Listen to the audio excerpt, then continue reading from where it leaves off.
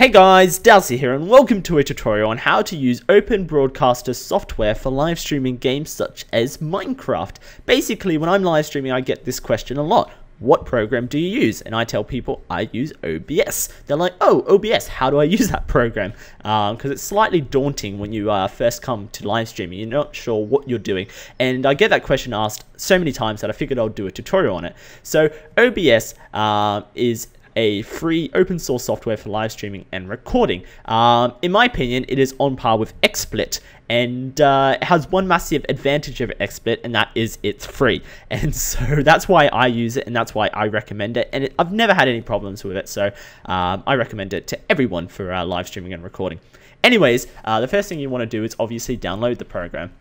Going to come here to their SourceForge page, download the program. It's free as said, and it doesn't have any viruses, so don't worry about that. So once you've downloaded the program and installed it, you want to come over to here, and this is basically it. You're going to start off with a blank slate ready for you to customize and configure. Before you do that, however, you want to do two things. You want to come to their website and you want to go to their help page and go to estimator, and this is basically a page where you can get a bunch of settings recommended to you depending on how fast your internet is and how fast your computer is. So you want to select what type of GPU you have, your graphics card, what type of game you're going to be streaming. So for Minecraft, despite it being such a simple, nice looking game, it is highly resource dependent, so you're going to hit high motion, and then you want to do how fast your upload speed is. So you're going to come to speedtest.net, links over here, and you just want to check what your upload speed is. So completely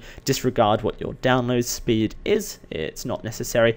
Also, it's worth noting that speedtest.net gives you results in megabits per second, and open broadcaster software wants it in kilobits per second. So you're going to have to do some maths. Very simple maths though. You can pretty much work it out in your head. It's just basically adding a 0 on the end. So as you can see, we have a upload speed of 4.86 megabits per second. In kilobits, that's 4,860. So very simple, 4,860 kilobits per second. So enter it in. Then you want to know what your screen size / in-game resolution is. Now, you want to set this to whatever your monitor size is. So my monitors are 1920 by 1080, though I usually stream in 720p. So completely disregard what you're streaming in. Just go for your monitor size and hit recommended settings, and it's going to give you all these settings on your GPU, your game, and your network. So it's pretty useful. So I stream in 720p, but obviously it says I can stream in 1080p, but I decided not to.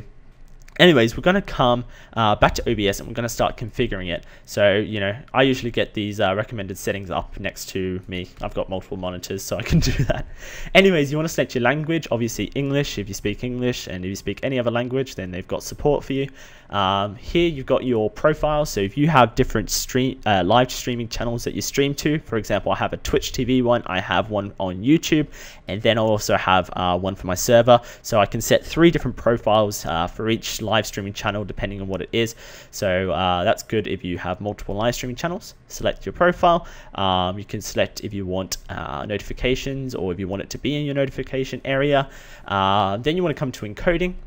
Here you want to basically enter in what you need to stream for. So if you're going to stream in HD, and when I say HD I mean 720p, you're only going to need about 2,500 kilobits per second. That's what I use, and it seems to go great for me. And so for HD streaming in 720p, 2,500 seems to work. If you're going to do it in, let's say 480p, I usually stream at 1,000. I've never streamed above 720p, so I can't recommend 1080p, but there is guides out there for you, so just Google it, you should get something. The quality balance is basically the compromise it's going to make between using a ton of your resources and internet speed to get you good quality, and obviously compromising that to give you slightly less better quality, but keeping your internet speed going. And so I recommend sending it to about 7 or 8. That seems to do the trick. I've never needed it at 10. Obviously, if you have a slow internet speed, you want to set it lower than that, maybe 5 or 4, or lower if needed. But for me, I set it at 8. And never touch your buffer size. Leave it at the default settings. It's not needed to be touched. So I wouldn't even bother. But if you know exactly what you're doing, you need to change it, then obviously you've got the option to. For your audio encoding, the way it goes is the higher it is, the better quality audio, but obviously the more resource dependent it's going to be. I recommend hitting it at 128. You're never really going to notice too much difference between that unless you've got a Super Pro headset, and that's what I use, and no one's ever complained about it for me. In your broadcast settings, you want to select whether you're going to live stream or record. So file output only is recording only. So obviously we're doing this for live stream, but obviously that option's there if you want to record. Pretty simple, just select where you want to put it to. So if you come to your streaming service, you've got some options here. All depends on what you use. If you don't use any of these, then you hit custom and you enter in your server, you're entering your stream key and whatnot. But for me, I'm going to use Twitch TV. I'm going to select my server that's closest to me, so that's London, UK. And then I'm going to get my stream key. And the way this works is you come to twitch.tv/broadcast for Twitch TV. You get over here, you click show key, and it's going to bring up your stream key. This is obviously a fake one that I've made for the sake of this recording. Don't double click it because it's going to leave a gap at the bottom. Just select it manually. It only takes a bit longer, and it means you're not going to have any problems in the future. So enter that in. Control C, Control V. You want to auto reconnect. It's pretty useful. Leave it at 10. I've never had to change that. If your stream needs to have a delay, you can change the delay in seconds here. But again, I've never had to delay my streams, so never hit that. And then, you know, if you want to hit minimize network impact, that's basically going to try and basically stop you from using all your internet. But for me, it's not a problem, so I never select that. If your website has a dashboard, which most do, you want to enter that in. So Twitch TV's dashboard is at twitch.tv/dashboard. Very, very simple.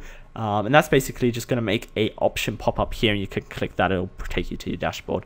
Then what you want to do is you want to if you want to, you can set a hotkey to start streaming or stop streaming, though I've never had the need to. You can also save your live streams to file if you want to, so you can save them if that's something you want to do.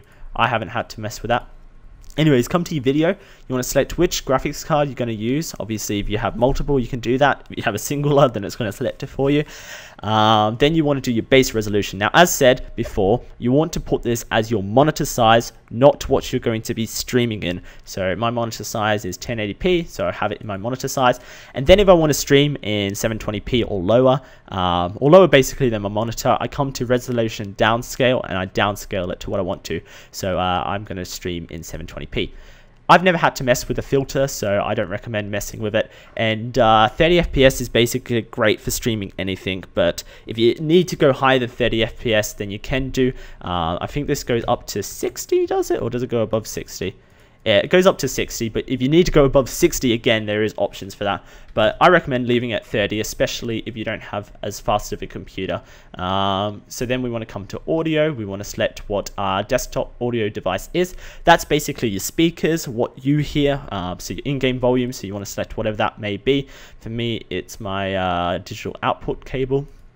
And then with your microphone, you want to select what you want to have. So obviously, I have quite a few choices, but I'm going to use my Yeti stereo microphone. You can enable a push to talk key if that's what you want to do. You can also put a mute your microphone key and mute your desktop key, which is quite useful if you need to. And you can also force it to go into mono. These are basically decibel boosts if you fancy boosting your microphone or your audio. I've never had to mess with that, but remember that's decibels, and so you put it up, it's going to significantly increase, so don't set it too high. I would never go above 6 with that. And if you need to put an offset on your mic, you can do that, but I doubt you will have to. With advanced, you want to come over here, and basically you want to leave it alone. Don't touch advanced, really. It's probably going to cause you more problems than it's going to fix. Though, if you do have a multi-core CPU, then hit multi-threading optimizations. Never touch your CPU preset, pretty much. don't touch it. Ultra fast basically makes your computer run super fast, but it takes away the quality because it's not rendering it as well. Likewise, slow is practically the opposite. It's going to render your gameplay really detailed, but it's going to take forever to render it, and it's then going to try live streaming it. It's going to take lots of bitrate and lots of CPU, so don't touch it. Leave it at very fast. That's what I do. Never ever had a problem. You've got some more options here if you need to change them. Again, I recommend never ever touching the advanced section unless you want to switch this, and that's my recommendation. Here you've got some options with your microphone. So I don't quite understand this, but obviously if you do a bit of audio stuff and you're quite particular, you've got that there as well. Anyways, now we've configured OBS, we want to come to our scenes. So you can add multiple scenes if you want to, and the way that works is, let's say you have your normal streaming scene, and then you have a scene with an image that says, we'll be back in 1 minute. Then you can just basically switch between your scenes, and you can also set a hotkey if you fancy doing that as well, which is quite useful.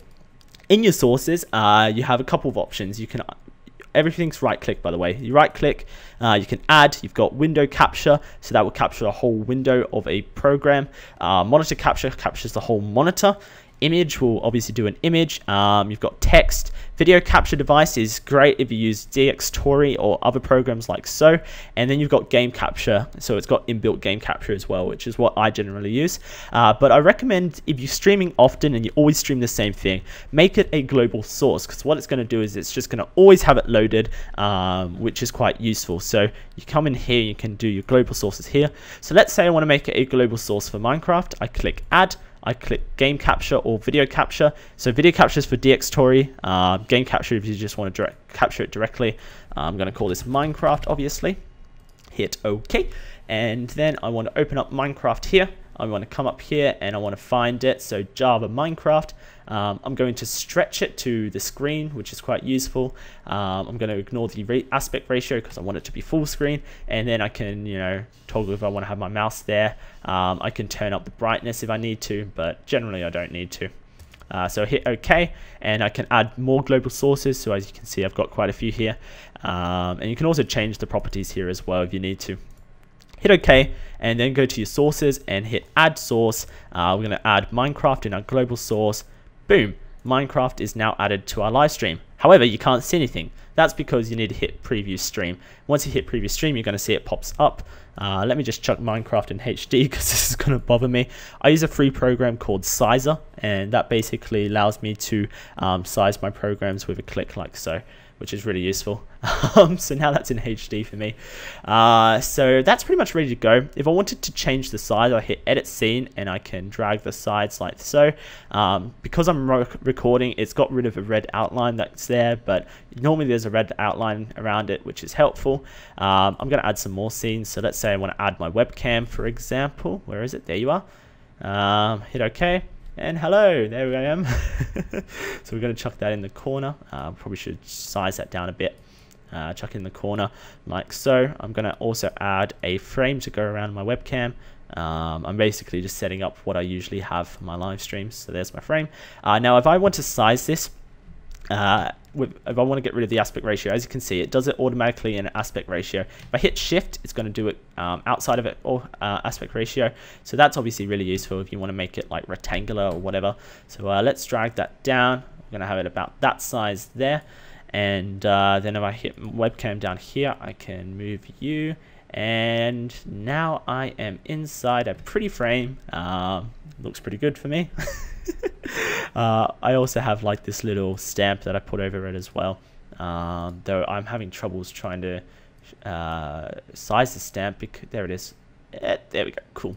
So I usually put my stamp there and I usually make it quite big, and the reason I do that is if people are new, they can know who I am, and also hide my microphone behind it because I've got a pop filter. So that's just a bit of a cheeky trick.